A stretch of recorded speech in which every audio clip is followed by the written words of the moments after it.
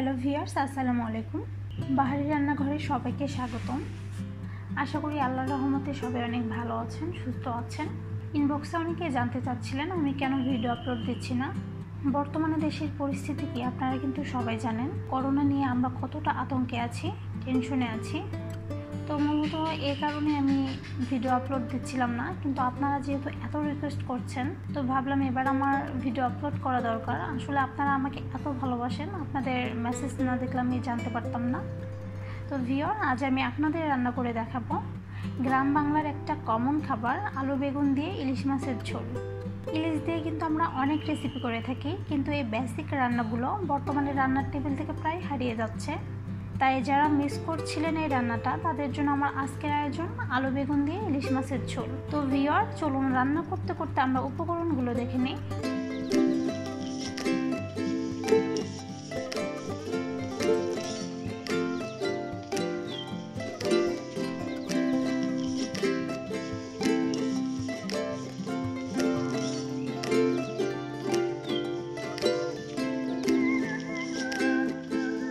এখানে আমি 5 টুকরা ইলিশ মাছ নিয়েছি। মাছগুলো আমি হালকা হলুদ দিয়ে মেখে নেব। এখন চুলায় একটি ফ্রাই প্যান নিয়ে সরিষার তেল দিয়ে দিব। তেলটা হালকা গরম হলে আমরা মাছগুলো দিয়ে দিব একটু সাবধানে।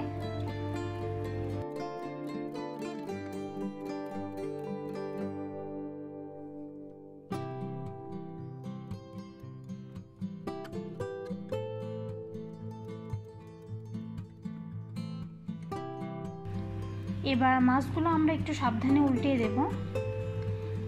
মাছগুলো কিন্তু আমি হালকা করে ভেজে নেব। ভেজে নিয়ে আমি একটি পাত্রে রাখবো। মাছগুলো আমি কড়া করে এই জন্য ভাজবো না, কারণ এতে মাছের স্বাদটা অটুট থাকবে এবং মাছটাও শক্ত হবে না।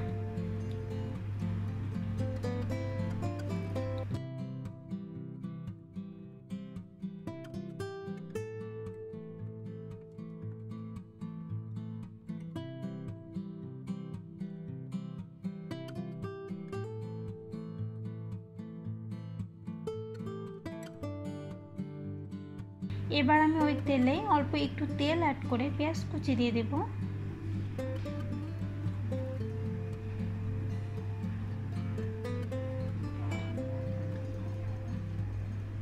পেঁয়াজটা হালকা বাদামি হলে আমি 1/2 টেবিল চামচ আদা বাটা এবং 1 টেবিল চামচ রসুন বাটা দিয়ে একটু নেড়ে দেব।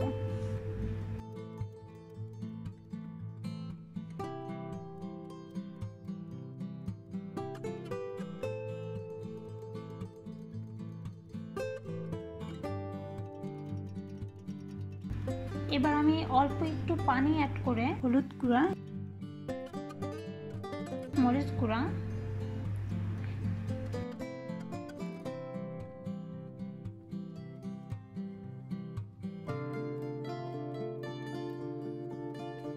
এক টিস্পুন জিরে গুঁড়া, 1 টিস্পুন ধনে গুঁড়া এবং স্বাদ মতো লবণ দিয়ে মশলাটা একটু কষিয়ে নেব। আপনারা কিন্তু ঝালটা আপনাদের পছন্দ মতো দেবেন, কারণ অনেকে ঝাল কম খায় আবার অনেকে বেশি খায়। তো ভিউয়ার, এবার আমি ঢাকনা দিয়ে দিচ্ছি। 2 মিনিট পর ঢাকনা সরিয়ে মশলাগুলো ভালোভাবে নেড়ে দিয়ে আমি কেটে রাখা আলুগুলো দিয়ে দিব।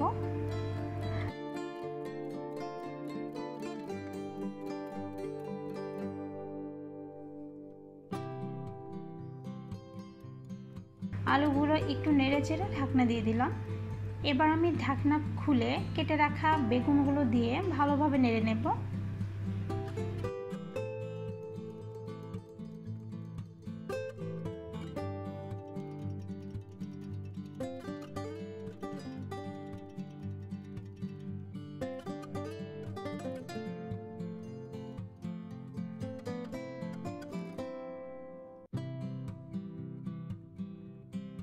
এরপর অল্প পানি অ্যাড করে ঢাকনা দিয়ে দিব।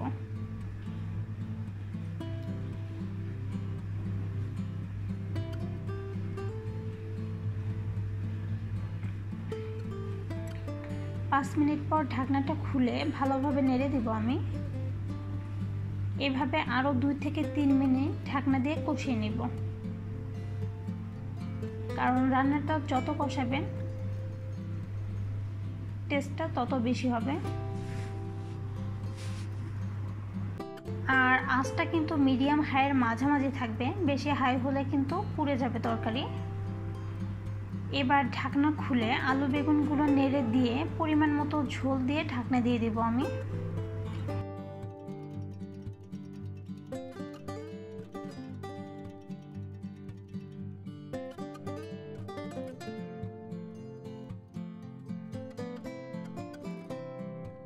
যখন বলক আসবে তখন মাছগুলো দিয়ে 5-6টি কাঁচামরিচ দিয়ে দিব।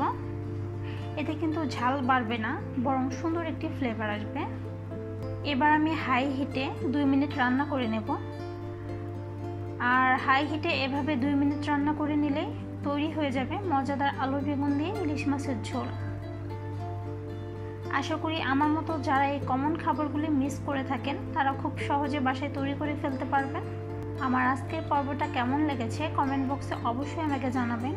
আবারও দেখা হবে নতুন কোনো রেসিপি নিয়ে। ততক্ষণ পর্যন্ত সবাই ভালো থাকবেন, সুস্থ থাকবেন, আর অনেক অনেক সতর্ক থাকবেন, সচেতন থাকবেন। ভিডিওটি দেখার জন্য সবাইকে অনেক অনেক ধন্যবাদ। আল্লাহ হাফিজ।